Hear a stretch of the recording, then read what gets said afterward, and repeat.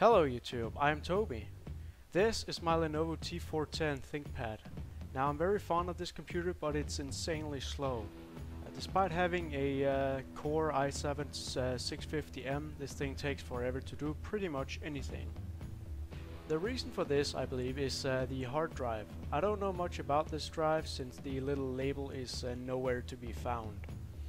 I do know that it's a 160GB Toshiba drive, but I know no more about this drive. To combat the sluggish nature of this computer, I managed to get my hands on a Kingston SSD.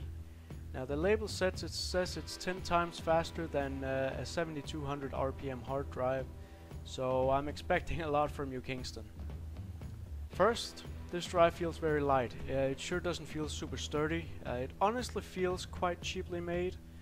However, SSDs are not cheap, and Kingston has a good name in the SSD business, at least from what I've heard, so let's give it a shot.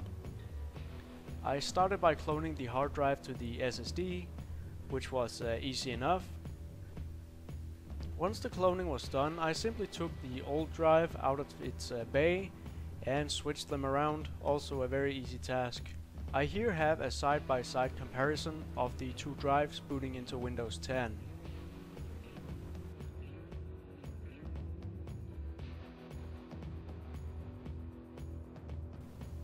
And what do you know, the SSD booted first.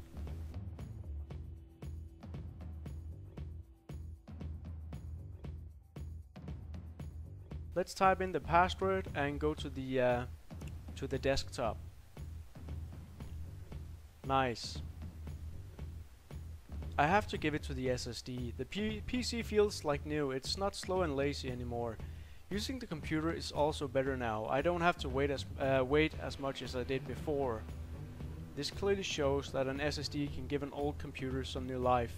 I would definitely recommend this to anyone who uses old computers.